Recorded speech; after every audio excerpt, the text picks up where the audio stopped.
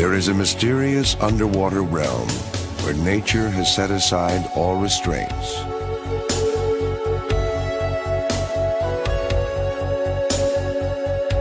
It is a world riddled with labyrinths and chasms.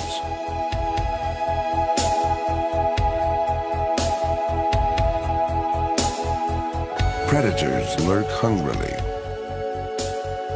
and swarms of animals, large and small, fill the sea with spectacular combinations of color and form.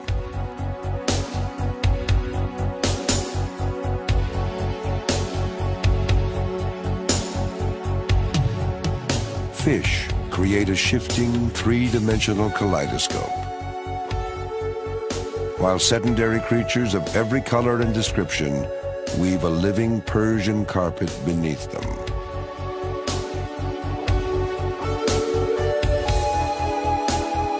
Here, even the rocks are alive. Brittle thickets of staghorn coral and undulating sea whips are part of this unearthly cast of characters.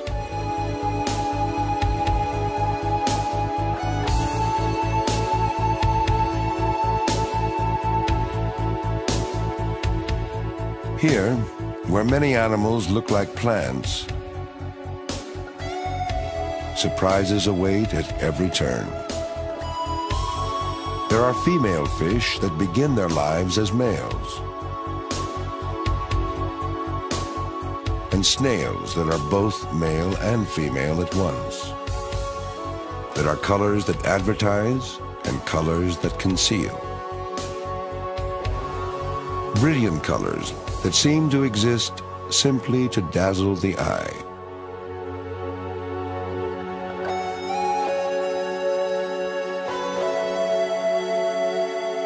This is the enchanted realm of the Great Barrier Reef, stretching for more than 1,200 miles along Australia's eastern coast. The largest community of living organisms on Earth. It is a lush island of life in an otherwise barren tropical sea. Life here runs on a strict solar clock. Its timekeeper is light, its driving force, the need to reproduce, the need to eat, and to avoid being eaten. Even the living structure of the reef, made entirely from coral, perpetuates itself on cues from this clock, in a silent dance of life that occurs but once a year.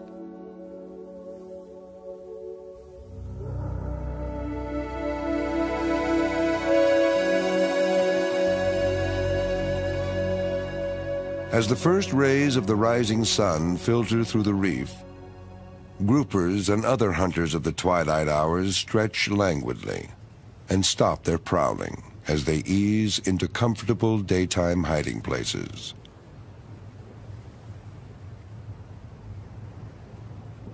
Members of the daylight shift cautiously prepare to abandon their nighttime shelters.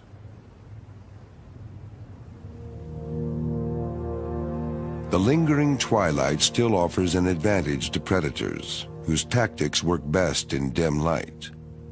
One of these, a lionfish, glides along the reef, as if secure in the knowledge that venomous spines make it an unpleasant target for others.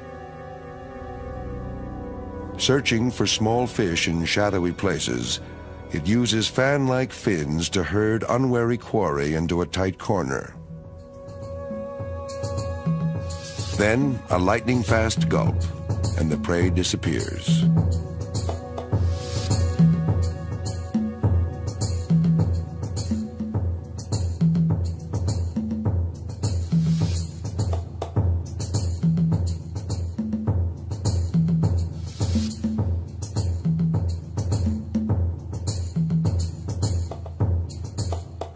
Now and then, some small fish, like this baby pufferfish, seem to play with fire, nipping at the fins of the lionfish. But puffers have a secret weapon. Snapped up by the lionfish, it swells into a prickly ball. The puffer is quickly spit out.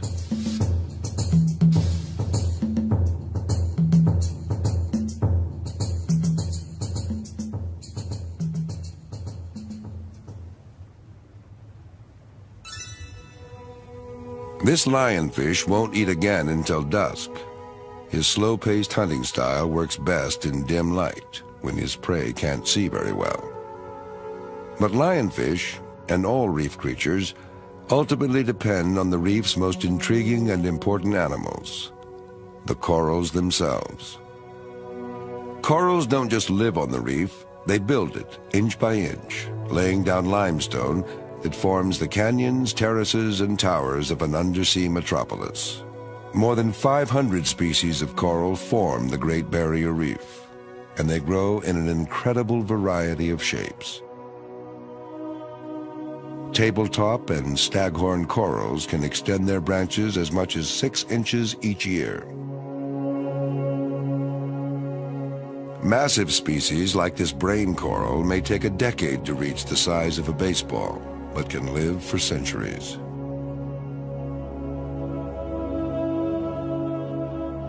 Corals built this enormous three-dimensional labyrinth.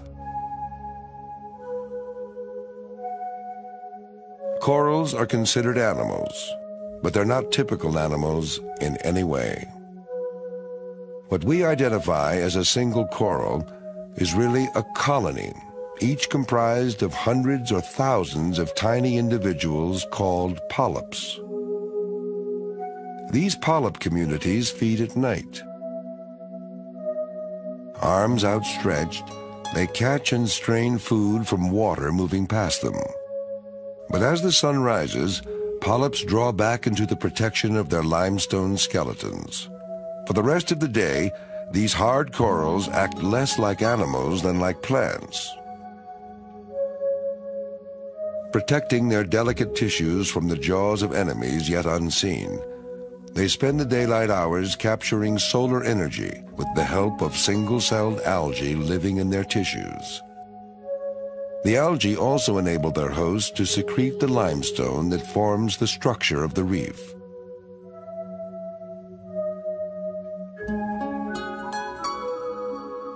This intimate partnership helps make possible the incredible density of life here. There are some types of corals that manage to live without partners. Able to absorb nutrients directly from seawater, they thrive where hard corals would perish. Without the help of algae, these corals can't make limestone skeletons, so they don't add to the structure of the reef. Though they look fragile, they are actually tough and leathery.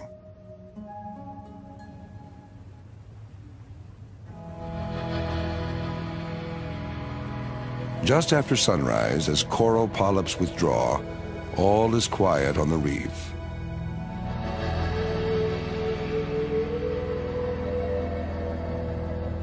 For about 20 minutes, the reef is eerily deserted. The sun rises higher. Then suddenly, the reef swarms with life. Fish pour out of reef caves and crevices to feed through the daylight hours. Their eyes, finely tuned for sharp color vision, see as well or better than our own.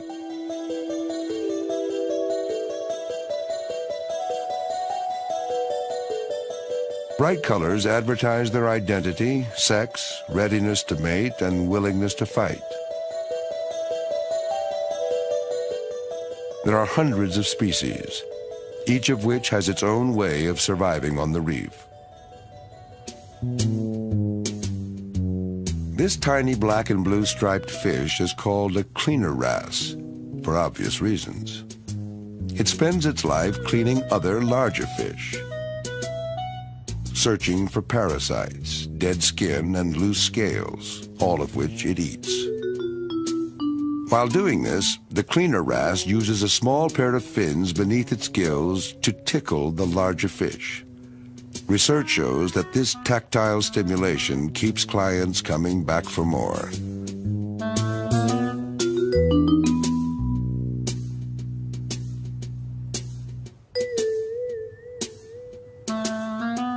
Each cleaner wrasse has its own territory called a cleaning station.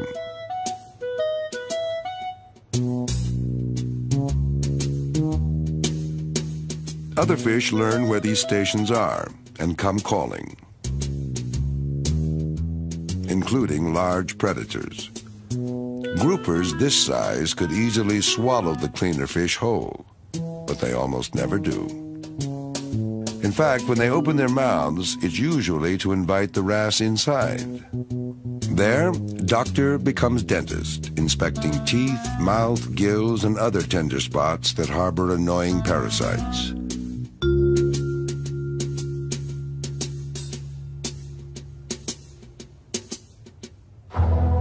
Even ill-tempered moray eels seem eager for the cleaner's attention. Morays are normally reclusive by day, preferring to keep most of their body hidden in a coral tunnel. At night, they hunt by smell and taste. Different species of moray range from a few inches in length to the size of a full-grown cow. Though they rarely attack divers unless provoked, their backward-pointing teeth make escaping from their bite difficult and painful. The morning rush hour is in full swing as fish migrate between resting and feeding areas. These fish are plant eaters, consuming algae that would otherwise carpet the reef surface. Food can be so scarce that this parrotfish tries to feed on the waste of others, recycling food that has been collected but not quite digested. Some fish take time to get acquainted. Others are all business. This feisty damselfish is constantly fighting, mainly to defend its turf in the crowded reef metropolis. Staking out a claim on the reef surface, the damsel chases off all plant eaters. Its territory is soon covered by a thick layer of algae, which shelters the tiny animals on which damsels actually feed. Damsels are quite aggressive for their size, willing to square off against intruders many times larger.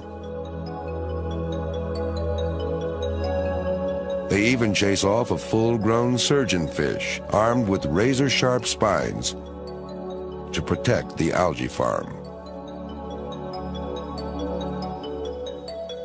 The clownfish also fiercely guards its home, which happens to be the body of an animal called a sea anemone. This may be the most famous partnership on the reef. Anemone tentacles are armed with stinging cells that can be deadly to fish. But clownfish know instinctively how to protect themselves. From an early age, they rub against the anemone's body, mixing the host's mucus coat with their own. As a result, the anemone's tentacles treat the clownfish as part of itself, rather than as a separate animal to be stung. It's not only the clownfish that benefit from this association, finding shelter from fish-eating predators. But we now know the anemone gains as well. Like damselfish, these clownfish are willing to take on animals many times their size, and would not hesitate to attack if their host was threatened. But otherwise, clownfish never venture far from their anemone homes. As the sun rises higher, all is calm a few meters beneath the surface. But near the surface, waves batter the reef. The action of the water carves deep channels in the face of the reef. Beyond the breaking waves, the water is shallow and calm. As the tide ebbs, corals are exposed to air. Water rushes past them out to sea.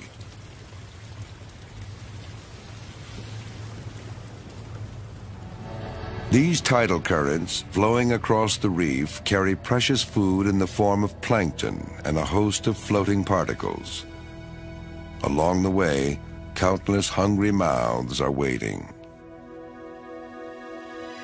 What looks like a pair of feather dusters are actually the gills of worms, whose bodies are hidden within the reef.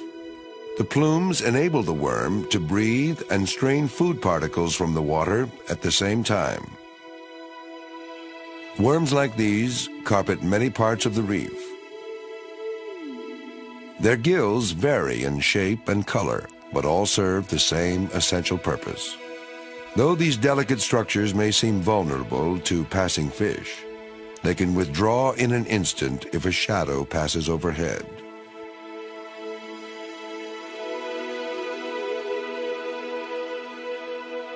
Everywhere on the reef, hungry arms comb through the water and unfurl to form living nets. Sea lilies, whose ancestors shared the earth with dinosaurs, perch in the current to snag their meals. They strain plankton and other food particles from the water with incredible efficiency. More than 80% of the plankton that washes onto a reef never makes it downstream.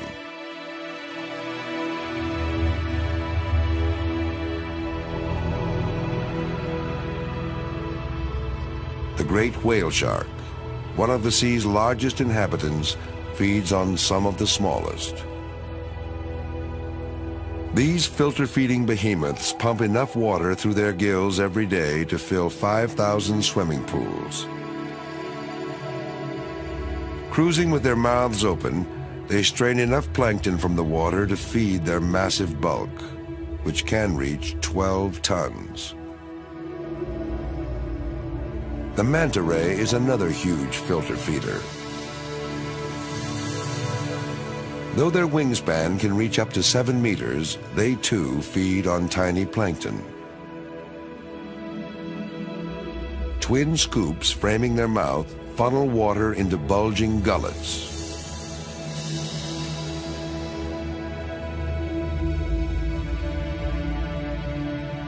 Solitary creatures, they remain on the fringe of the reef, rarely venturing inside.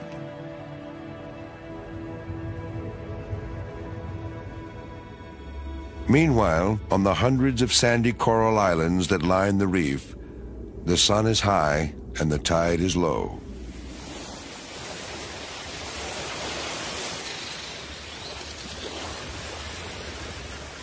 Herons and other shorebirds eagerly stalk prey trapped in shallow tidal pools. A midday low tide can mean trouble here, for though hard corals thrive on solar energy when submerged, exposure to drying air and intense tropical sun can be deadly. Too much exposure kills corals, but many can survive brief periods by producing a thick layer of mucus, which later serves as yet another source of food for reef animals. High above the reef, frigate birds and gannets hunt for fish that they scoop from the water or steal from each other. Below wait their hungry chicks. Parents sit on their young, not to keep them warm, but to shelter them from the blazing sun. By hunting at sea and bringing food home, seabirds help fertilize the grasses and shrubs where they nest. Back underwater, midday and low tide, things are quiet on the reef.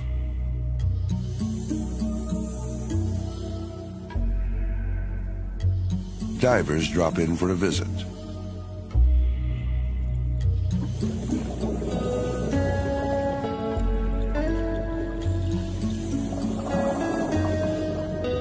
Their destination today is a small wreck, claimed by the reef over a century ago.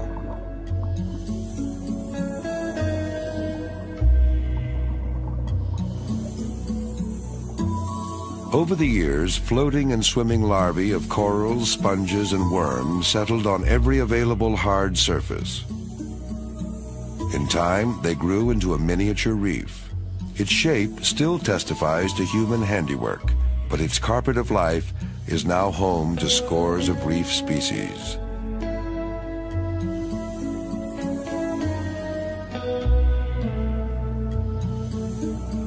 It offers daytime shade to schools of fish and shelter to sea snakes.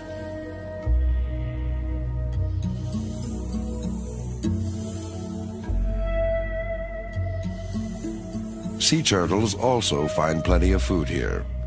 Their powerful jaws make short work of even the toughest shells.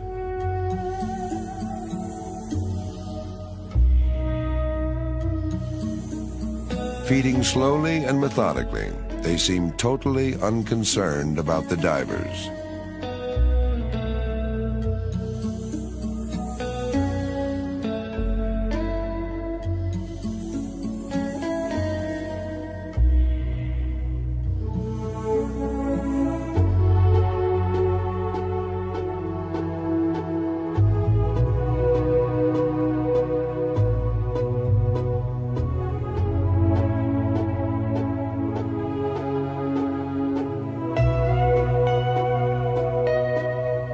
In the open water around the wreck, giant rays glide like birds in slow-motion flight.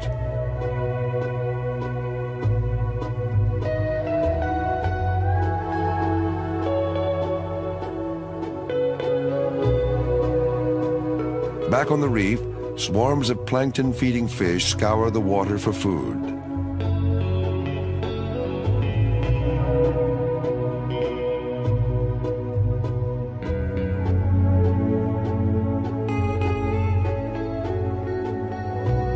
Among the largest daytime fish are parrotfish, which often roam the reef in large schools. Using powerful beaks and jaws, they spend most of the day grazing on what looks like dead coral. They are after the algae that grow on and in this porous limestone. Every day, they process many times their body weight in coral rubble, keeping the reef surface free of excess algae and returning limestone as finely pulverized sand.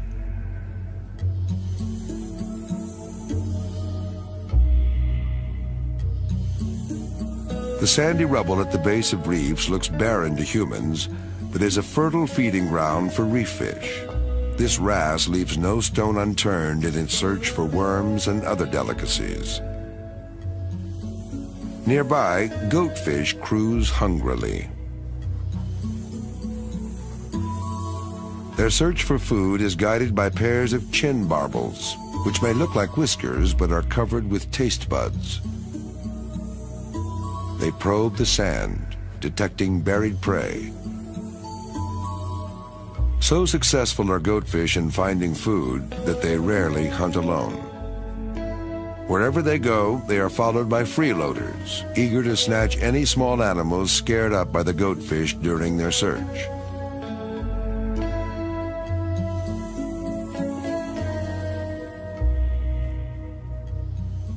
Less discriminating in its tastes, this sea cucumber inches along the bottom, swallowing a steady stream of sand and organic debris.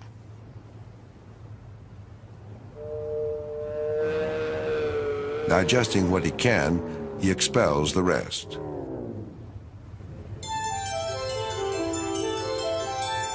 This whirlwind of activity is a school of marine catfish.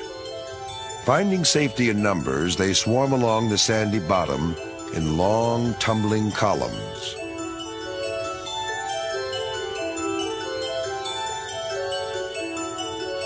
Those in the middle are safest, but least likely to snag a meal. Those at the edge are more exposed and more successful in foraging.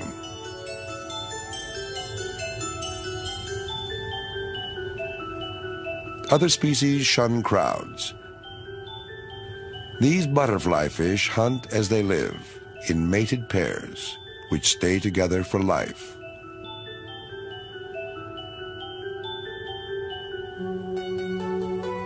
Later in the afternoon, the shyest sand dwellers peer cautiously from their burrows.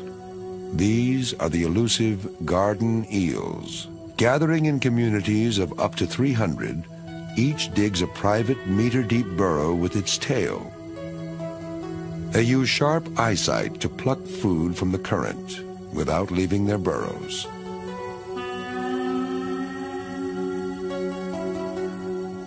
If threatened, they can disappear in an instant.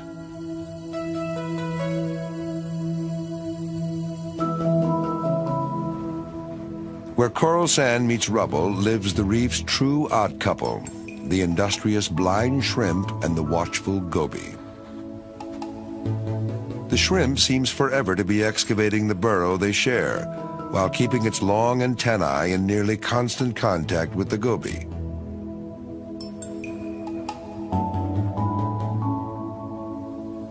Like a guard dog, the goby eyes the surroundings for enemies, whose presence it signals with a flick of its tail.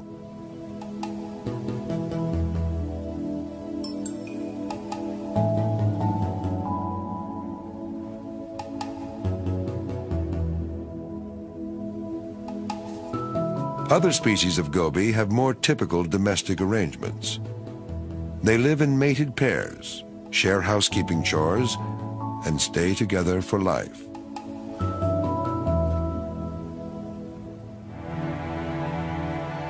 As afternoon fades into early evening, lengthening shadows signal approaching danger for daytime fish. Plankton feeders become less bold and hug the reef more closely. The reason for their unease is soon obvious, as schools of predators gather and cruise along the reef. Among the first to appear are jacks and small barracuda. None of them are hunting yet.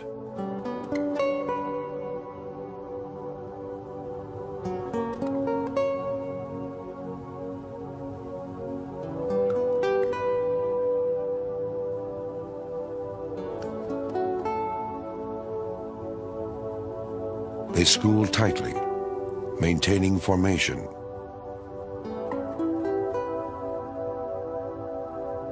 Moving and turning together.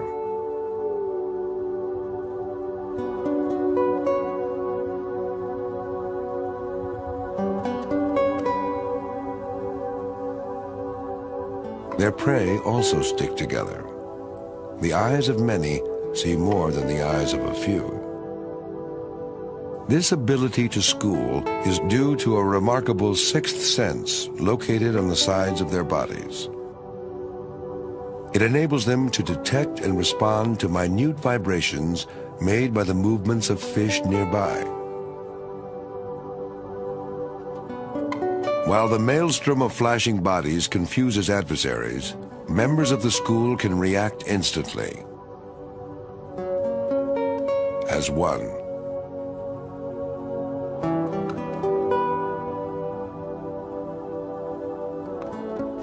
As twilight approaches, the reef takes on a heightened tension. Even large daytime fish gather together and move cautiously.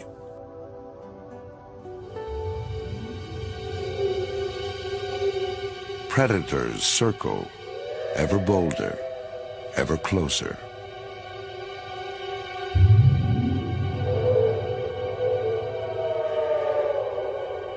Sharks of several kinds rise from the deep.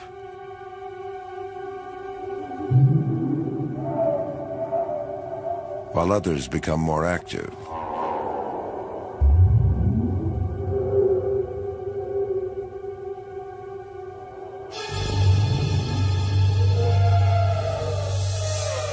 The hunting begins.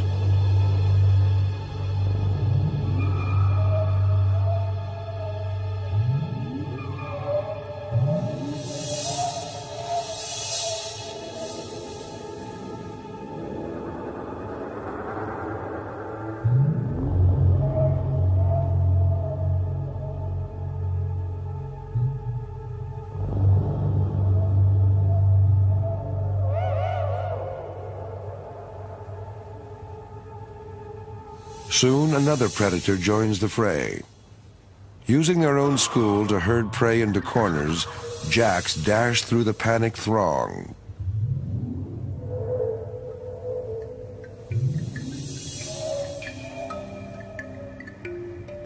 Ambush hunters like this small grouper benefit from the confusion. As prey are forced close to the reef by jacks, they become disoriented and easy targets for well-aimed jaws.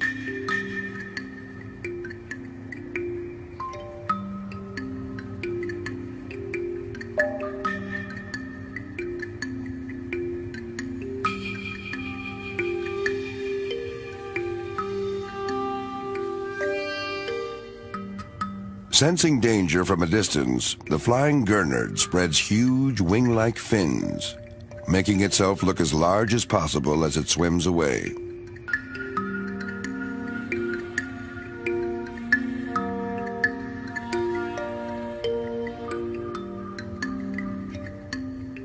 A razor wrasse dives for cover at the first hint of trouble. Lacking a true burrow, it knows where sand is soft.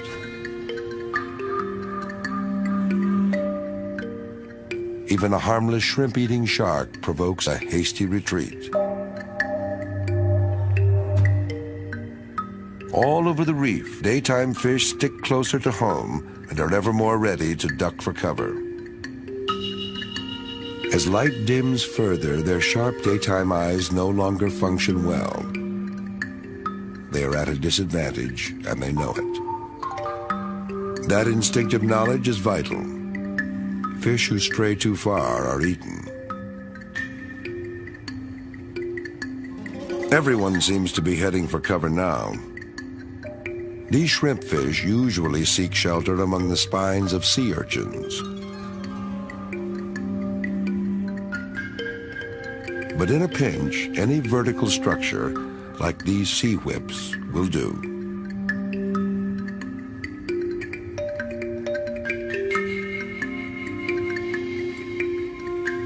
The day shift is heading for home, but on a reef, commuting at rush hour is dangerous.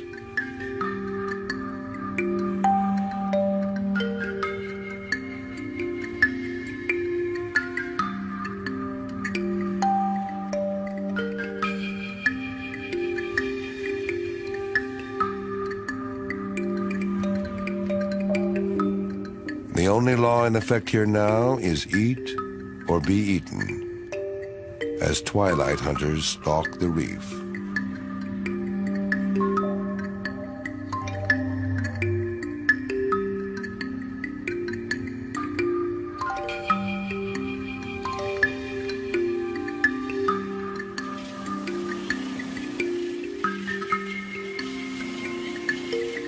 In the air above the reef, seabirds return home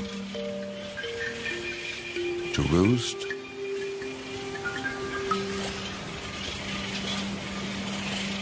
and to preen.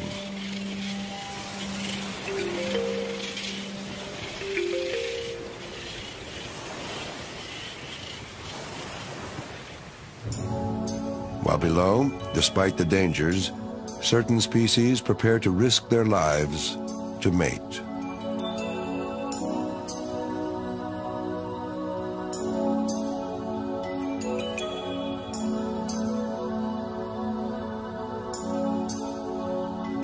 Groups of parrotfish gather and form trains along the reef. They aren't oblivious to the ever-present threat of cruising predators, but they risk their lives to give their eggs a chance to escape the daytime horde. Above the reef at sunset, damsels court in pairs and small groups, while parrotfish prepare for an evening of wild abandon. Milling about beneath the surface, they suddenly shoot upward, releasing clouds of eggs and sperm in unison. Chemical cues help the sperm find eggs in the swirling water.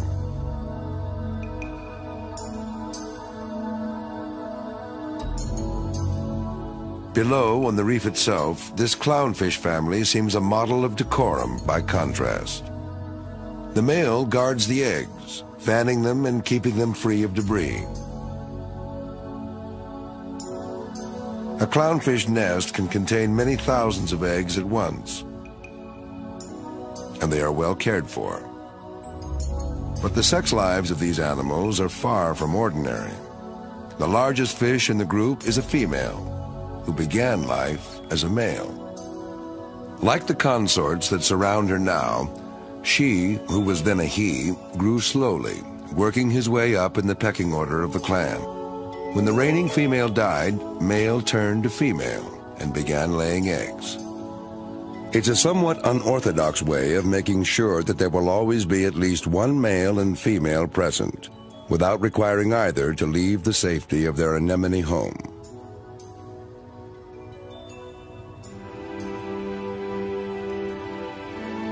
This female cuttlefish is just as fastidious about protecting her eggs.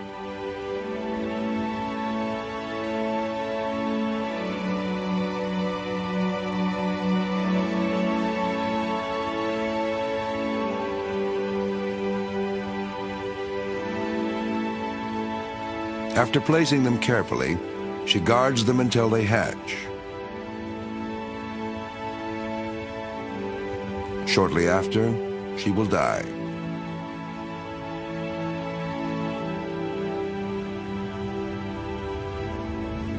But the greatest drama of all is about to unfold. It is nightfall. The moon rises and exerts its own power over the creatures of the reef.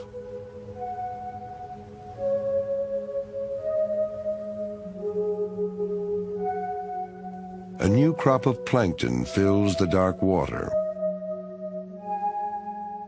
and coral polyps come out of hiding to act as animals and feed on the drifting plankton.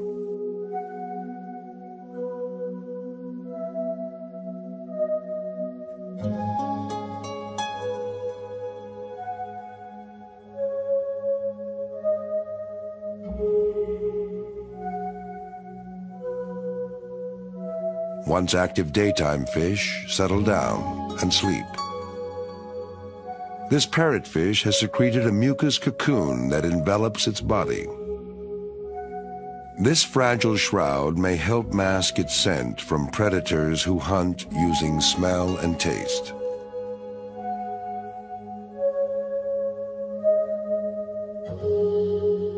With the last daytime fish gone, the reef undergoes an amazing transformation as an unearthly crew of nighttime creatures crawls out of their shelters.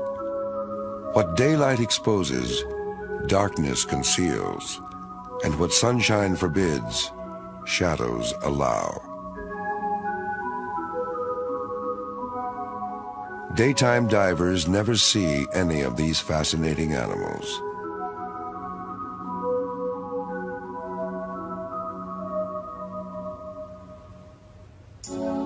Some creatures, like the octopus, which are shy and secretive in daylight, become bold and adventuresome at night.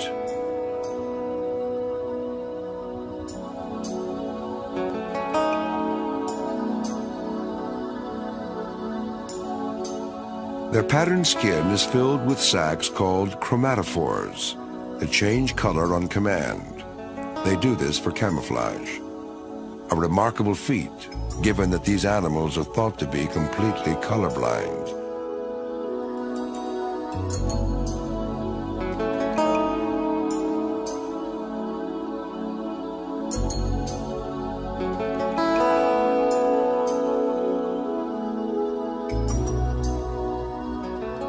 The cuttlefish is also colorblind and camouflaged, but it has sharp vision and quick reflexes which serve it well as a predator.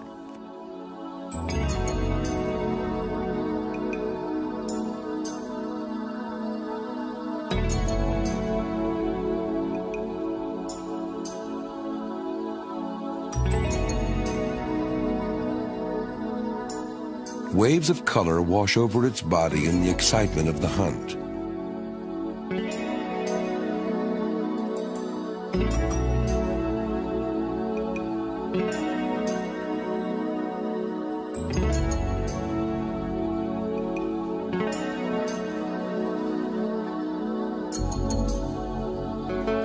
Elsewhere on the nighttime reef, harlequin shrimp manipulate their prey, a starfish.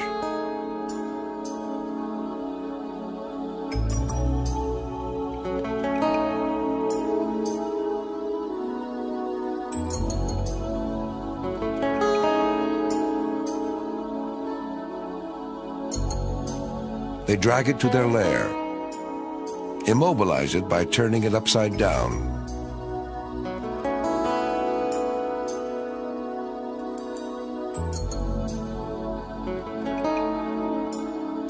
and spend the next several days devouring it alive from the tips of its arms towards the center.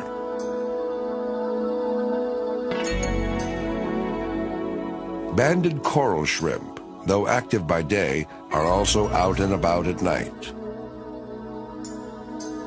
They use claws and parts of their mouths to take over the job performed by cleaner wrasses during the day.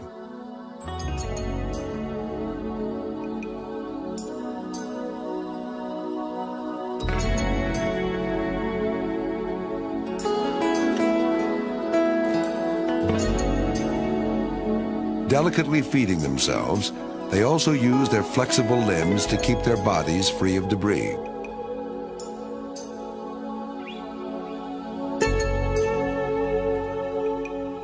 A host of other tiny animals, such as this transparent shrimp, have scarcely been identified because they hide so well and live in out-of-the-way places. This shrimp and its mate are found only in the gills of the giant sea slug called the Spanish dancer. The largest of its kind, it is usually seen crawling along the reef after dark. But when disturbed, it swirls through the water, flapping the brightly colored mantle that gives it its name.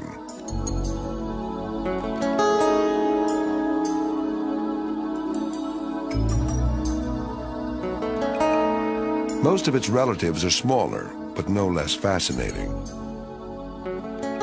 They have dispensed with the protective shell carried by their terrestrial kin, the snails.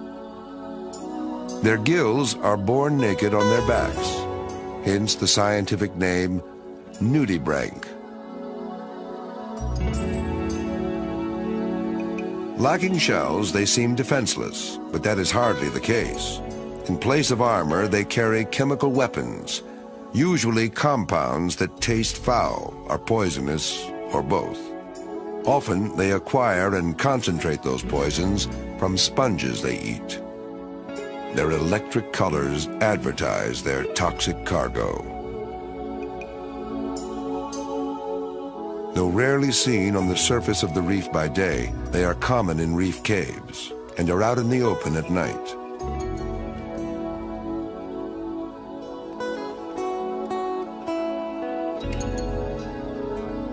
Their diversity of color and form is truly extraordinary. Some of them seem too bizarre to be real.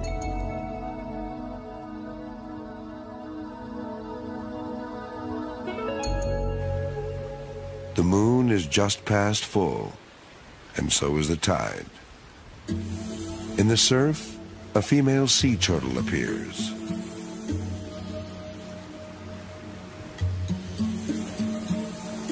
She has returned to the very same beach where she hatched years ago. Driven by instincts older than the reef around her, she has come to lay her eggs, depositing them in a hole she digs in dry sand. Used to floating in water, she breathes with difficulty, unaccustomed to supporting her full weight. The sex of her young will be determined by the temperature of the sand. At this time of year, most will be male.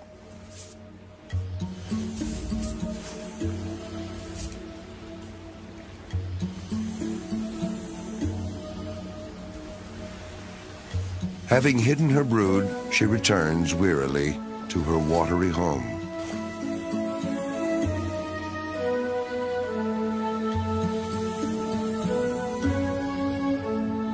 As she swims out to sea, humans arrive to search the darkened reef for its nocturnal treasures.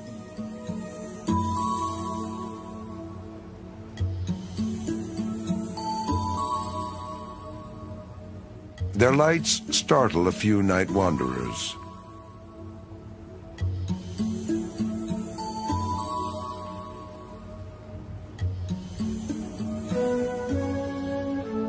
These divers, though they bide their time inspecting coral caves, have come to witness a once-a-year event. With the moon 5 days past full and the sea warm, the living reef prepares to reproduce itself. In the dead of night, polyps stop feeding and ready themselves to release eggs and sperm.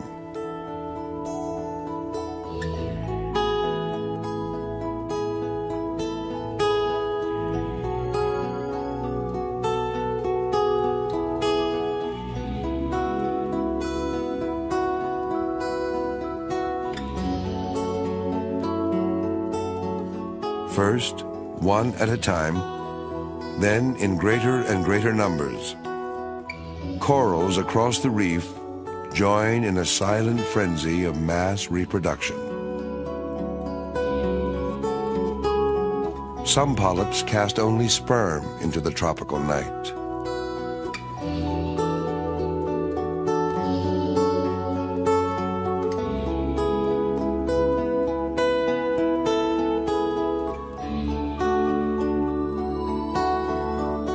Others produce only eggs.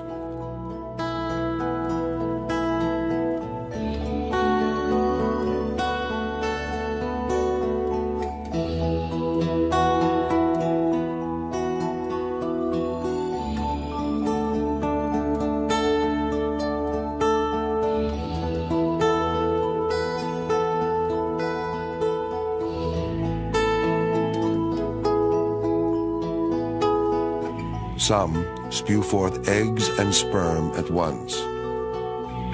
In the water, these fuse to produce larvae that eventually become coral polyps. Some coral species release larvae that have been fertilized inside polyps and are now ready to swim off on their own. However they are produced, the larvae of some species will settle within days and begin new colonies quite close to their parents. Other larvae may swim and drift for months in waves and currents, possibly even founding new reefs far from home. How, when, and why do coral larvae decide to settle? We still don't know. As corals spawn, other animals join in. Sea cucumbers sway in ponderous, slow-motion dances, while nudibranchs play their own game. These animals are both male and female at the same time, and act that way. Each plays female to a mate behind, and male to the one in front. And then, sometimes, they switch positions.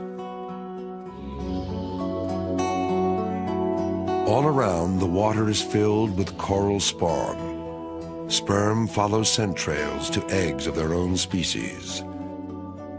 Hidden worms release long sections of their bodies that are filled with their eggs and sperm.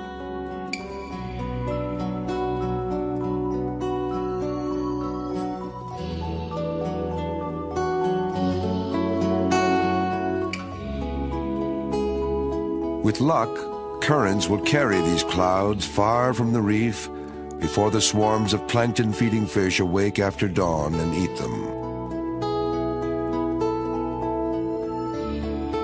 This is how reefs build and expand. This is how new reefs get started. But it is still a struggle to survive.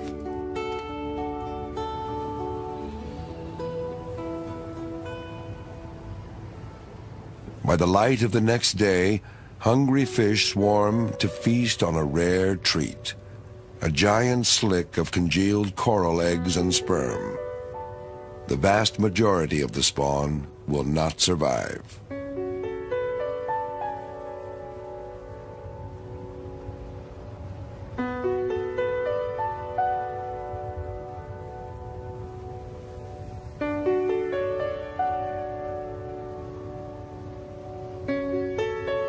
Still, such enormous quantities have been produced that enough survive to perpetuate the life of the reef.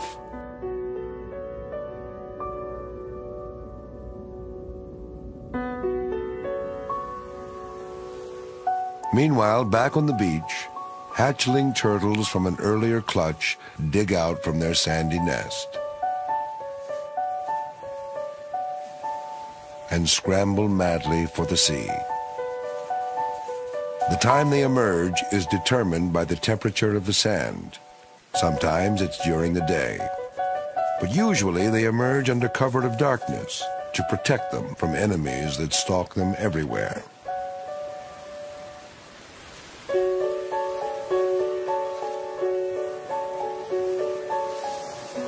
The first moments of their journey are the most perilous, as they run a gauntlet of hungry mouths.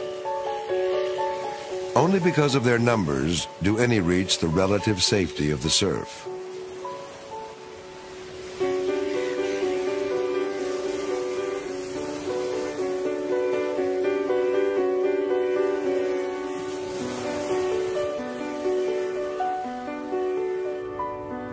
And the reef holds its own dangers. The water's surface by day is no place for young turtles.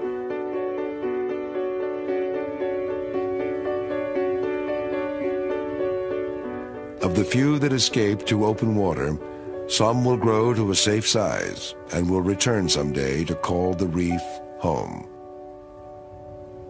Much of their life remains a mystery, like the drifting coral spawn. On their survival, the future of the reef depends, and the continuation of a community like no other in this world.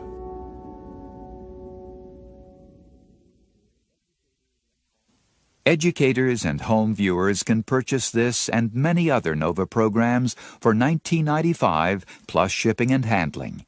To order, call 1-800-255-9424.